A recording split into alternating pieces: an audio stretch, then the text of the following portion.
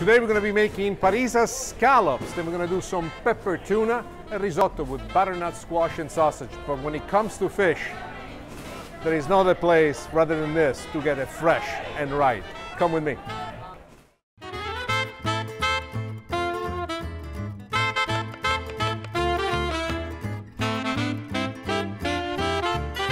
Spicy just right.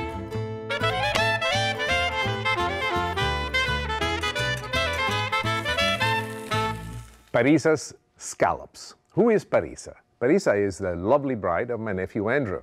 And once when she came to the house for dinner, I made the scallops in her honor. And I told her, if you like them and if you give me permission, I would like to place them on my next television series. And she said, yes, I give you permission. So here we are. They're very simple to make and they're very, very tasty. Now, scallops, these are sea scallops. One of the biggest mistakes that people do once they get them at the store is get them out of the wrap and immediately cook them.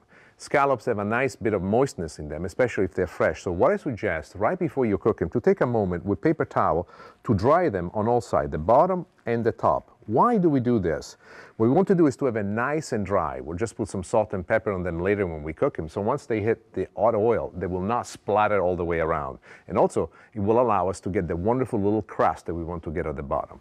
I have a pan right now sauteing the oil, cooking the oil, and I'm using extra light olive oil because I can really push it to very high temperature. Let's take a look at the sausages that I'm using. I'm using sausages that are called hot links. You can do this, or you can use Italian-style sausages. Kielbasa would work very well. Anything that you want. I like these because they have a little bit of a kick into them and they really add to the flavor in a significant fashion. Let me show you how it is that I like to dice them so that you'll understand. I prefer them this way because I like small pieces to make the whole dish look very elegant. But you don't need to go with small pieces. You can cut them in round if you want, or you can cut them in larger pieces. But this is the way that I like to do it. Let me show you how. I'm going to put this piece right here. So I take the sausage and then using a knife, I go like this to the side. Once we get this part done, using the tip of the knife, this is to do it, so for those of you who are afraid of knives, you need not to. And I score it to go all the way along to make it into the strips that I will ultimately turn into small dice. So we'll move this aside. Now that we have this, this is all that you need to do. You see how small it is? This is going to cook quite quickly. It will brown and it will bring out all the enhanced flavor that we are looking for. So this is the part that you want to be most attentive with. Once it's done, I use my picker-upper. Actually, it's a pastry cutter, but I nominated it picker-upper. And everybody laughs when I say that. It's a tool that I love using like this. The oil in the pan is extra light olive oil. It's nice and hot. And what we're going to do, we're going to add the sausage that I cooked. What you want to do at this point is to cook the sausage on medium-high heat and to just pick up a little bit of browning.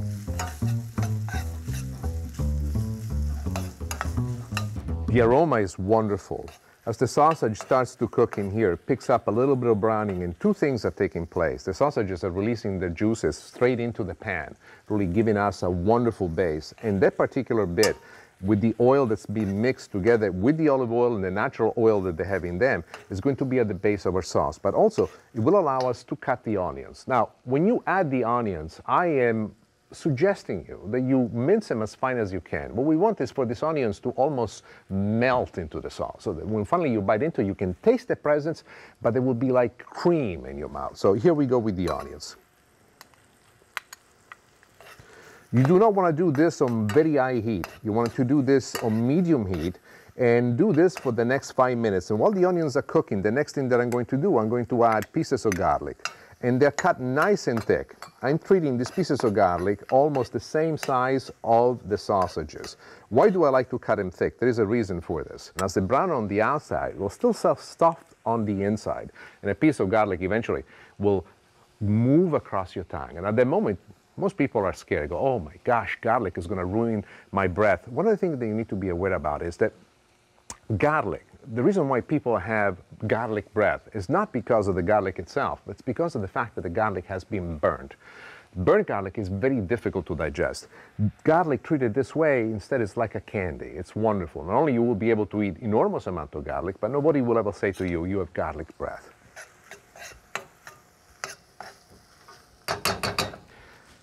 We go with the peas now.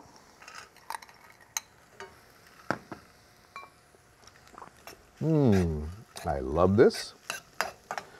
cook this for a few moments. You notice that the peas that I'm using right here are frozen peas. And the reason why I'm doing this is because I want you to be aware that at home, if you don't have access to fresh peas, frozen peas will work wonderfully well. The next thing that we're going to do is we're going to deglaze everything, a little bit of high heat with some wine. I'm using Marsala in this case, but you can use any kind of wine you want. If you don't like Marsala, go with some white wine. That will work wonderfully well for you. Cook at high heat enough until the wine reduces perfectly well.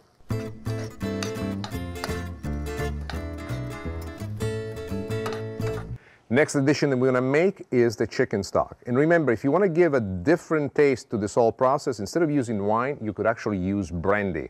Brandy is a fabulous addition. It takes it to a different place, but it's absolutely wonderful.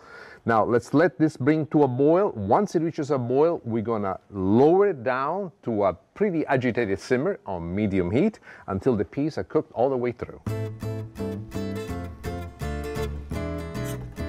The sauce has reduced to perfection. As you can see, is nice and thick. Now we're almost ready to go. The next thing that we're going to do, we're going to cook the scallops.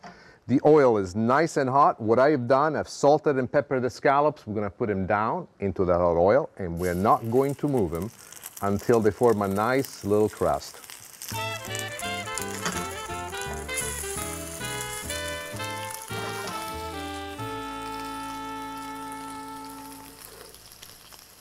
Now we're going to turn our scallops to the other side.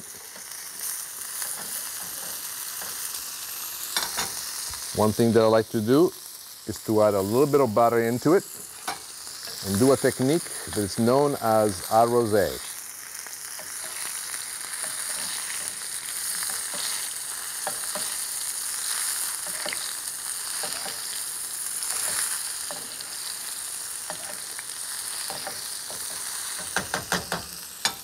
This is beautiful.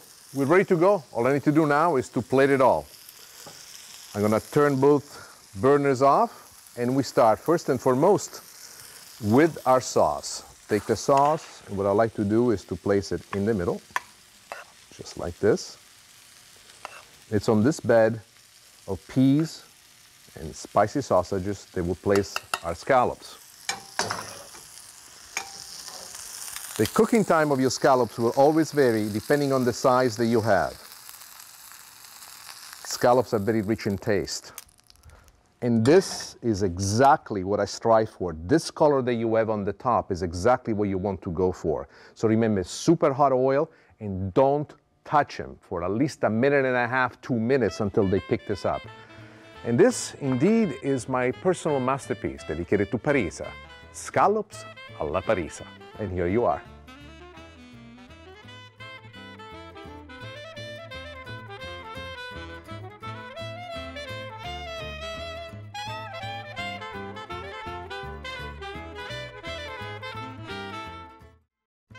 So, have you ever wondered what is the easiest way to peel a clove of garlic?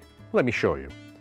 Take a clove of garlic, still with the skin on, put it into a bowl of hot water, and let it sit in there for about 3 to 4 minutes.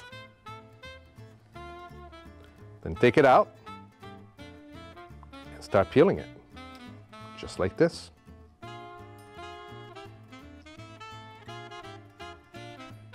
And this is how you peel a clove of garlic. Next, Nick shows us how to prepare risotto with sausage, butternut squash, and peas. Risotto with sausage, butternut squash, and peas. I love this. Why? Because this reminds me of some of the best moments of my youth. I'll tell you the story as I go along. Let's get started. In the pan, right away, what I've done, I browned some Italian sausage. I went with sweet sausage. You can use spicy sausage if you want to, which is what I prefer, but my wife doesn't. And once it gets a nice brown color like this, is when we start adding the other ingredients. Now, let's take a focus on what we have in here. The oil that has accumulated at the bottom is not just oil, it's a lot of the juices from the sausages. We want to make sure that we incorporate this into the risotto in a way that doesn't make it greasy. And this is when the onions come in. Finely chopped onions, as we add them to it, they're gonna pick up this flavor. And what I'm doing, in spite of the fact that this is a non-stick pan, by stirring it around, you will see the sausages changing color. The color that you see is not just the sausages cooking, but it's the flavors that are absorbing. Together with the sausage, the next thing that we want to do is add the garlic. Because of the fact that this is going to be something that I cook over a long period of time, risotto in general figure from beginning to end will take you a good 30 minutes. It is not something that you want to slow down with because you need to do it on a fairly lively fire, but not so hot that it's like a boiling, but I would say a medium-high heat minimum. But you want to gently coddle the risotto into submission. I like to say that because eventually the risotto will do what you want it to do. If you undercook the risotto, the rice becomes too hard. If you overcook the risotto, the rice is too soft. But I must tell you, between the 25 to 30 minutes is the magic zone where the risotto is perfect. Once we add the garlic together with the onions, once you do this at home, you want to cook this for about 5 minutes on medium heat. Then crank up the heat once again, and we go with the addition of the other ingredients. And here is the butternut squash. The butternut squash, I cut it in fine dice.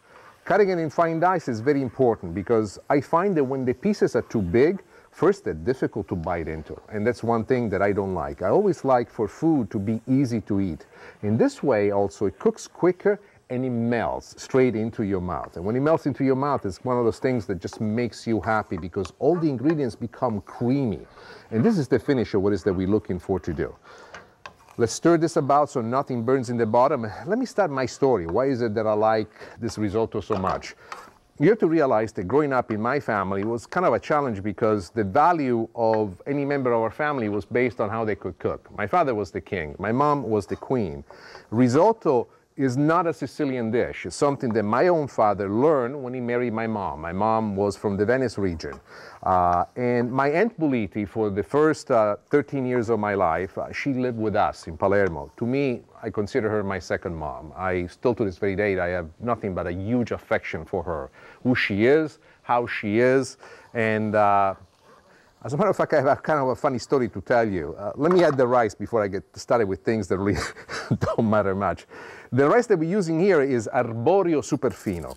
Arborio is an Italian style of short grain rice. That's what you want to go with. If you go with any other kind of rice and you cannot find arborio or carnaroli, you can use short grain rice of any other kind, but it will cook in a much faster time. So superfino and arborio will take the good half hour. Why are we adding the rice right now? And why am I stirring the rice? This is what you should ask yourself. The reason why we're stirring the rice in here is we want for the rice to toast up a little bit, to pick up all the flavors of what we have left behind. Pretty soon, we'll make the most important addition of the stock. The aromas, as I smell them right now, are spectacular. You notice I've added no salt and no pepper. Why? There's plenty of salt, there's plenty of pepper in the sausages. I like to adjust the salt and pepper to taste at the end. Here we go now with the stock. Nice, beautiful simmering stock. And you want to add a couple of ladlefuls until this starts to be incorporated by the rice. As this happens, what you want to do continuously is to stir the rice.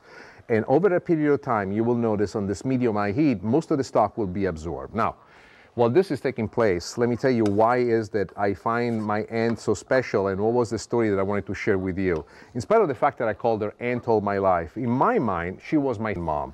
I know, it doesn't make any sense, but when you're a little boy, this is what it is. And I remember I was in elementary school when I was talking to some of my friends, and they explained to me that my aunt is my aunt, and she cannot be my mom because I already have another mom, and her name is Massimiliana. That was one of the saddest days of my life. And to this very day, I remember when I see her, that I hug her and I tell her, Zia Buliti, non solo sei la mia zia, ma sei la mia seconda mamma, which means, Aunt Buliti, not only you're my aunt, but you're my second mom. It is something which I absolutely adore. What's it got to do with risotto? This was the first dish that I cooked for her when I totally impressed her. Now, come back in here. You can see what happened as I was cooking. The stock has been absorbed nicely, and as you can see, has gone down into the bottom. The next thing that we're going to do is going to add some chopped sage, and the sage is going to bring a wonderful flavor. Once the sage is nicely incorporated into it, we go with the next addition of the stock. And here you go.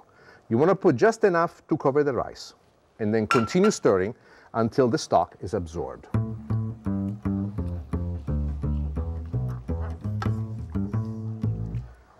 Our stock has been absorbed. We're going to add some more. By the way, when you make this at home, if you want to give it even more flavor, at the beginning, when you add the onions together with the butternut squash and all the other ingredients, you can also add some wine.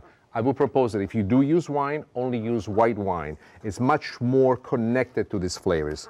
At this point, we're pretty much where we want, and I'm gonna start something known as the glassatura. I'm gonna add the cheese without stirring it, waiting for this to be absorbed. And I'm just gonna give it a couple of moments, and then I will continue with the adding of the stock and the stirring.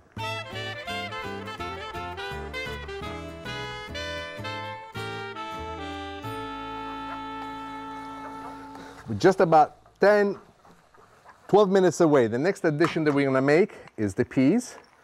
Not just for color, but for flavor. Frozen peas will do just fine. Actually, I almost favor them because they're nice and hard right now, right out of the refrigerator.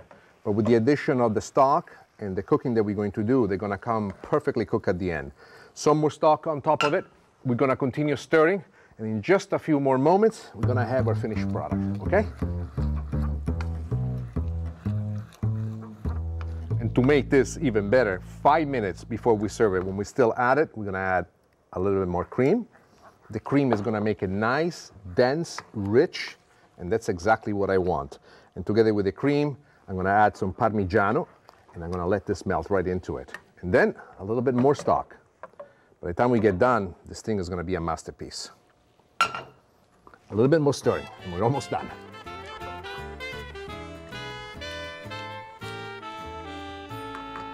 We're done. The rice is exactly the consistency that I want. I personally like it done like this, a little bit loose. This technique, this look of the rice is called risotto all'onda. You can also go risotto asciutto. Asciutto means that it almost has no liquid left altogether, but I find it to be much more appetizing, much more inviting when it has the onda effect. Now let's serve it. And this is the part that always at my house goes, ooh, ah. In the restaurants, when you go, this is what you get. My house, it's a little bit different. This is what you get.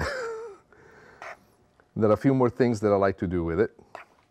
Right before I serve it, I like to sprinkle some additional Parmigiano on top of it. Another great cheese to have if you don't want to do with Parmigiano is known as Grana Padano. And Grana Padano, in truth, is what I grew up because in the Veneto region, this is what they make instead of Parmigiano. So here we are, risotto with sausage, butternut squash and peas is a wonderful recipe, but to me, it's something that comes from my heart, my memory, and to my Aunt Boliti, zia, ti voglio bene, questo è per te. And there you are.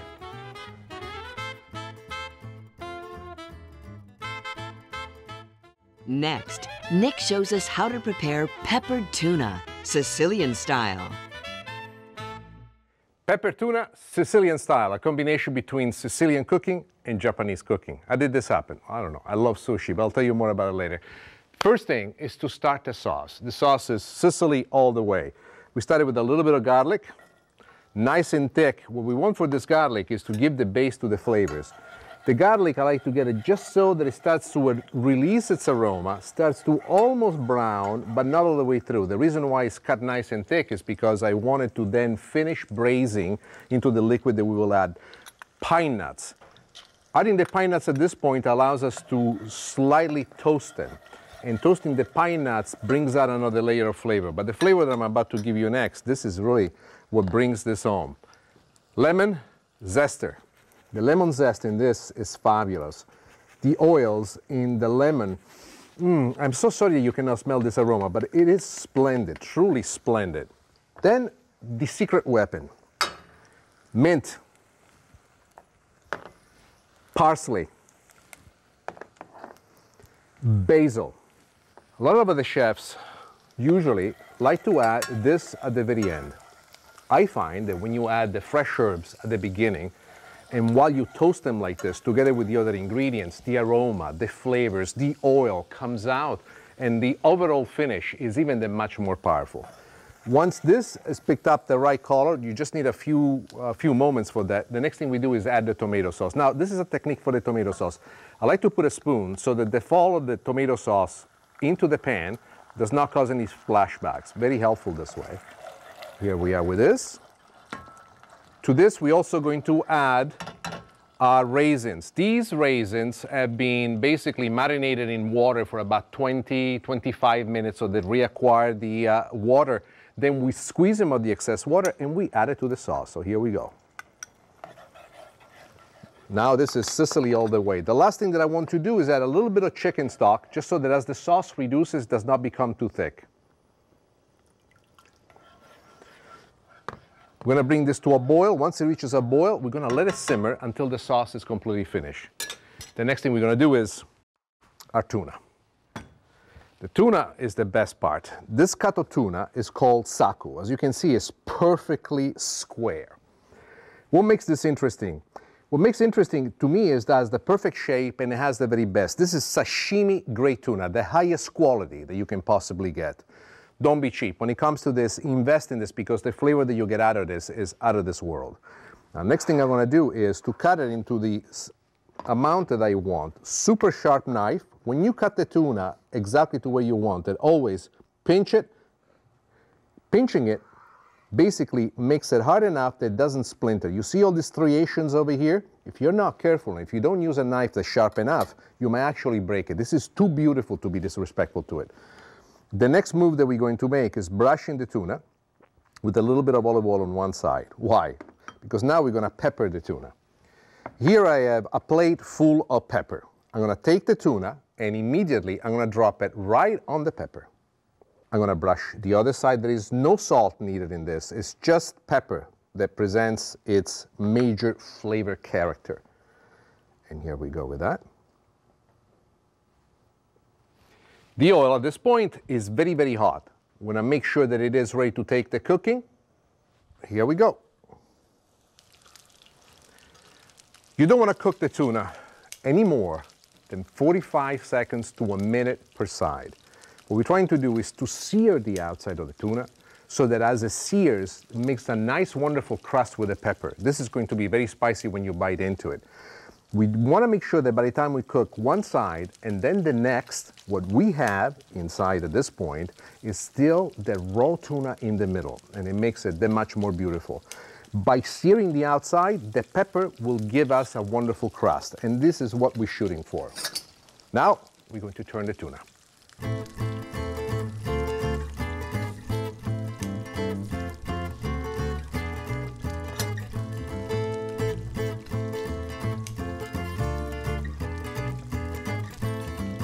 The tuna is ready to go.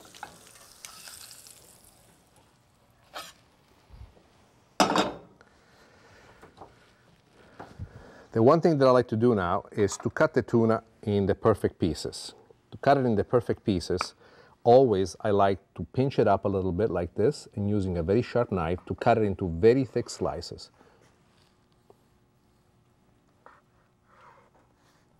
You see the color on the inside? You see the slices how they are? This is absolutely beautiful.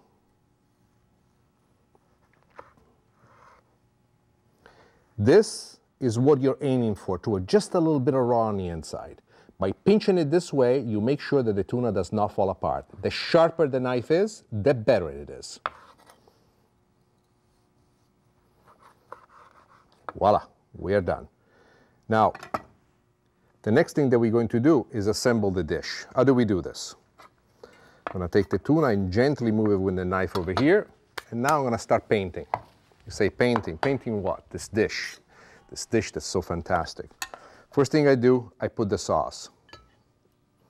And what I like to do is to put enough sauce to cover the bottom of the plate. Just like this. You can see immediately the raisins in there cooking wonderfully well. The pine nuts, the garlic. One thing that I always like to do, just because this is such a pretty dish, I like to wipe it clean. And then we do the positioning of the tuna. So, one way that I like to do it is by stacking them up, as if they're little toys, in a series of crisscross patterns, just like this. And the last piece, of course, the last piece, it's always for the chef. So here you are. Sushi, Sicilian style. It inspired me, and it's a wonderful, wonderful dish. Easy to make and very flavorful. And there you are.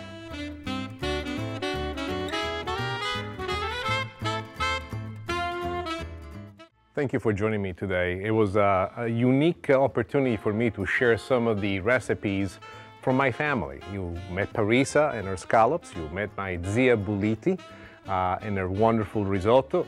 and you've seen a little invention that I came up with my passion for sushi, combined with an old-fashioned Sicilian sauce. It was an honor and a joy for me to share this with you. I hope that you'll enjoy it with your family and friends, and I look forward to see you next time, right here on Cooking with Nick Stellino.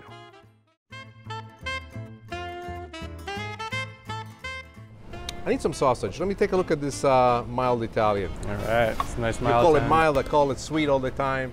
By the way, what's the difference between mild and spicy? Our sausages are exactly the same recipe. For the hot, we just add more chili flake. Okay. And 2, we only grind the meat once. Only once? Only once.